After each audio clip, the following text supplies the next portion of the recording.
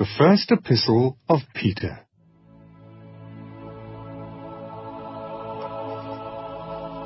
From Peter, an apostle of Jesus Christ, to the pilgrims of the dispersion in Pontus, Galatia, Cappadocia, Asia, and Bithynia, elect according to the foreknowledge of God the Father, in sanctification of the Spirit, for obedience and sprinkling of the blood of Jesus Christ. Grace to you, and peace be multiplied.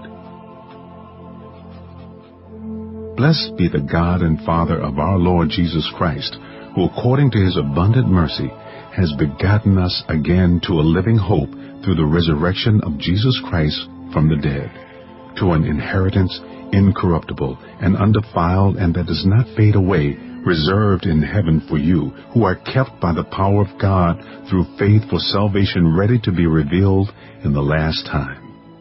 In this you greatly rejoice, though now for a little while, if need be, you have been grieved by various trials, that the genuineness of your faith, being much more precious than gold that perishes, though it is tested by fire, may be found to praise, honor, and glory at the revelation of Jesus Christ, whom having not seen you love.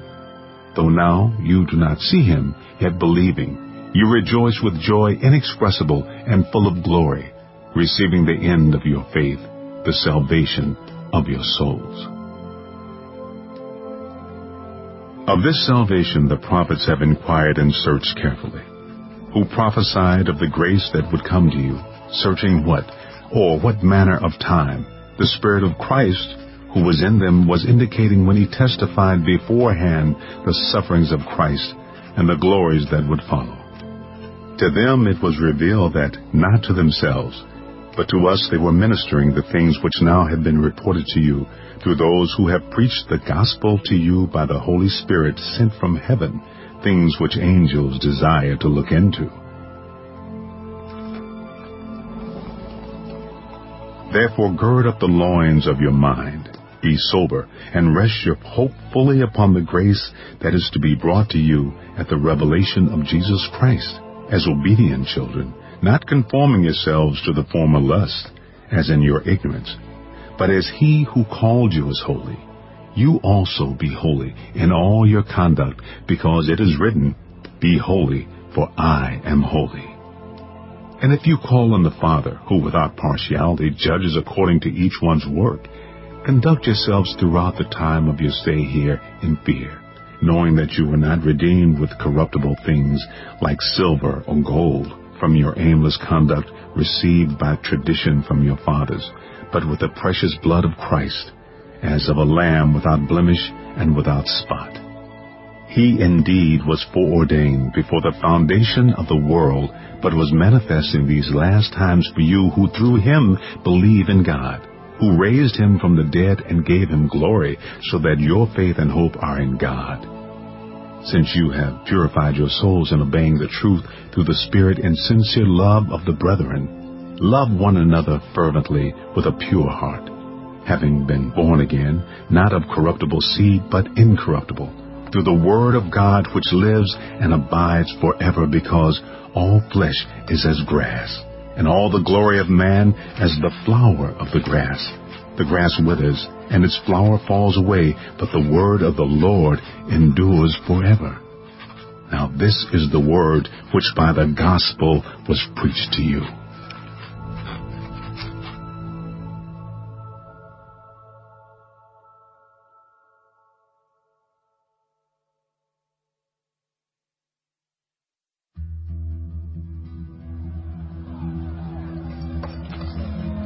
Therefore, laying aside all malice, all deceit, hypocrisy, envy, and all evil speaking, as newborn babes, desire the pure milk of the word, that you may grow thereby, if indeed you have tasted that the Lord is gracious. Coming to him as to a living stone, rejected indeed by men, but chosen by God and precious, you also, as living stones, are being built up a spiritual house, a holy priesthood, to offer up spiritual sacrifices acceptable to God through Jesus Christ. Therefore it is also contained in the Scripture, Behold, I lay in Zion a chief cornerstone, elect, precious, and he who believes on him will by no means be put to shame. Therefore, to you who believe, he is precious. But to those who are disobedient, the stone which the builders rejected has become the chief cornerstone, and a stone of stumbling and a rock of offense. They stumble, being disobedient to the word, to which they also were appointed. But you are a chosen generation, a royal priesthood, a holy nation, his own special people, that you may proclaim the praises of him who called you out of darkness into his marvelous light, who once were not a people, but are now the people of God, who had not obtained mercy, but now have obtained mercy. Beloved, I beg you, as sojourners and pilgrims, abstain from fleshly lust which war against the soul, having your conduct honorable among the Gentiles, that when they speak against you as evildoers, they may, by your good works which they observe, glorify God in the day of visitation. Therefore, submit yourselves to every ordinance of man for the Lord's sake, whether to the king as supreme, or to governors, as to those who are sent by him for the punishment of evildoers, and for the praise of those who do good.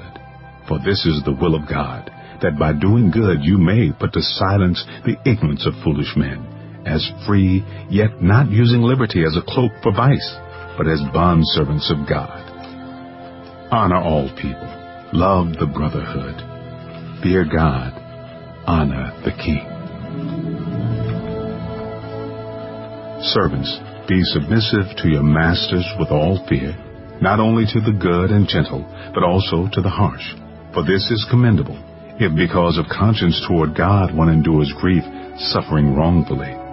For what credit is it if when you are beaten for your faults, you take it patiently? But when you do good and suffer, if you take it patiently, this is commendable before God.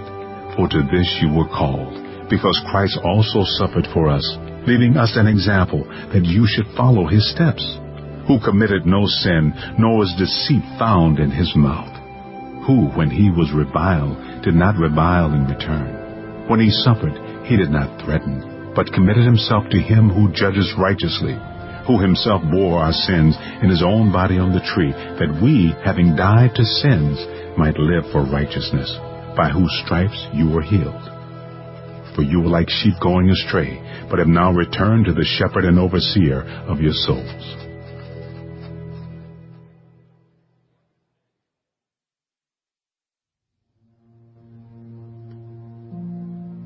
Wives, likewise, be submissive to your own husbands, that even if some do not obey the word, they, without a word, may be won by the conduct of their wives, when they observe your chaste conduct accompanied by fear.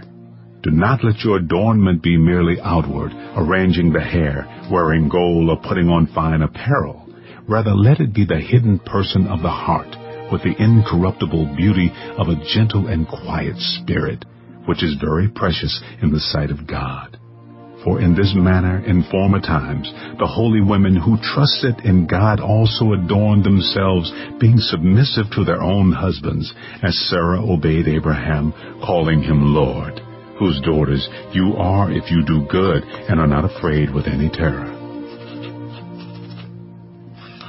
Husbands, likewise dwell with them with understanding, giving honor to the wife, as to the weaker vessel, and as being heirs together of the grace of life, that your prayers may not be hindered. Finally, all of you be of one mind, having compassion for one another. Love as brothers, be tender-hearted, be courteous, not returning evil for evil, or reviling for reviling, but on the contrary, blessing, knowing that you were called to this, that you may inherit a blessing. For he who would love life and see good days, let him refrain his tongue from evil, and his lips from speaking deceit. Let him turn away from evil and do good. Let him seek peace and pursue it. For the eyes of the Lord are on the righteous, and his ears are open to their prayers. But the face of the Lord is against those who do evil. And who is he who will harm you if you become followers of what is good? But even if you should suffer for righteousness' sake, you are blessed. And do not be afraid of their threats, nor be troubled. But sanctify the Lord God in your hearts, and always be ready to give a defense to everyone who asks you a reason for the hope that is in you, with meekness and fear, having a good conscience, that when they defame you as evildoers, those who revile your good conduct in Christ may be ashamed. For it is better, if it is the will of God, to suffer for doing good than for doing evil. For Christ also suffered once for sins, the just for the unjust, that he might bring us to God, being put to death in the flesh, but made alive by the Spirit, by whom also he went and preached to the spirits in prison, who formerly were disobedient, when once the divine long-suffering waited in the days of Noah, while the ark was being prepared, in which a few, that is, 8 souls, were saved through water. There is also an antitype, which now saves us, baptism, not the removal of the filth of the flesh, but the answer of a good conscience toward God, through the resurrection of Jesus Christ, who has gone into heaven and is at the right hand of God, angels and authorities and powers having been made subject to him.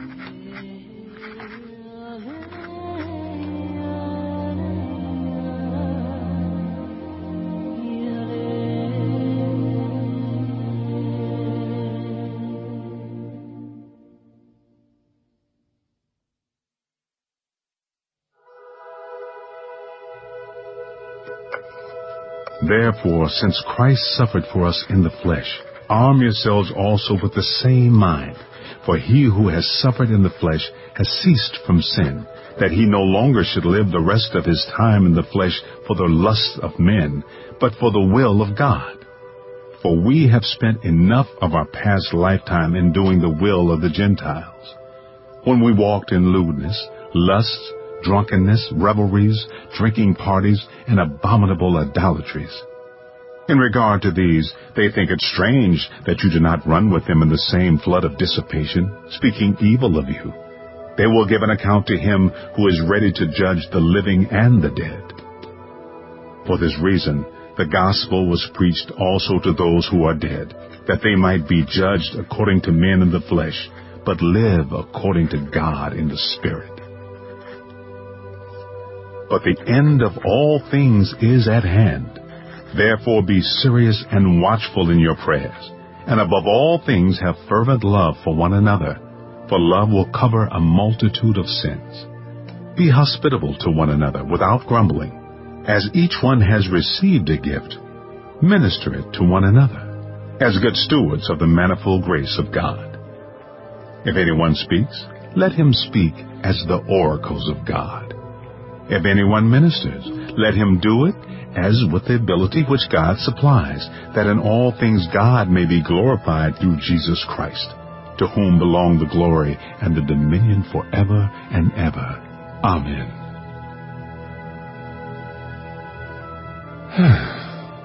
Beloved, do not think it strange concerning the fiery trial which is to try you, as though some strange thing happened to you, but rejoice to the extent that you partake of Christ's sufferings, that when his glory is revealed, you may also be glad with exceeding joy.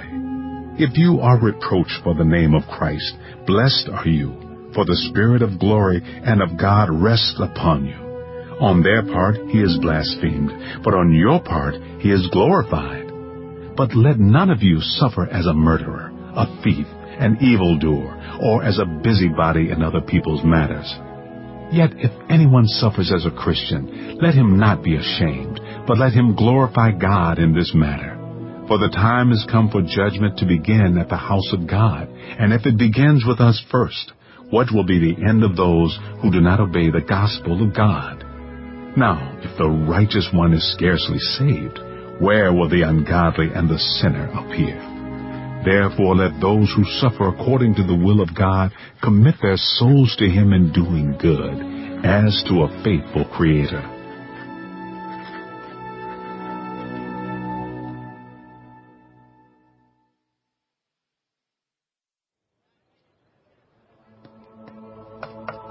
The elders who are among you I exhort, I who am a fellow elder and a witness of the sufferings of Christ, and also a partaker of the glory that will be revealed. Shepherd the flock of God which is among you, serving as overseers, not by compulsion, but willingly, not for dishonest gain, but eagerly, nor as being lords over those entrusted to you, but being examples to the flock. And when the chief shepherd appears, you will receive the crown of glory that does not fade away. Likewise, you younger people, submit yourselves to your elders. Yes, all of you be submissive to one another, and be clothed with humility. For God resists the proud, but gives grace to the humble. Therefore humble yourselves under the mighty hand of God, that he may exalt you in due time, casting all your care upon him, for he cares for you. Be sober, be vigilant, because your adversary the devil walks about like a roaring lion, seeking whom he may devour. Resist him, steadfast in the faith, knowing that the same sufferings are experienced by your brotherhood in the world. But may the God of all grace, who called us to his eternal glory by Christ Jesus, after you have suffered a while, perfect, establish, strengthen, and settle you. To him be the glory and the dominion forever and ever. Amen. By Silvanus, our faithful brother as I consider him, I have written to you briefly, exhorting and testifying that this is the true grace of God in which you stand.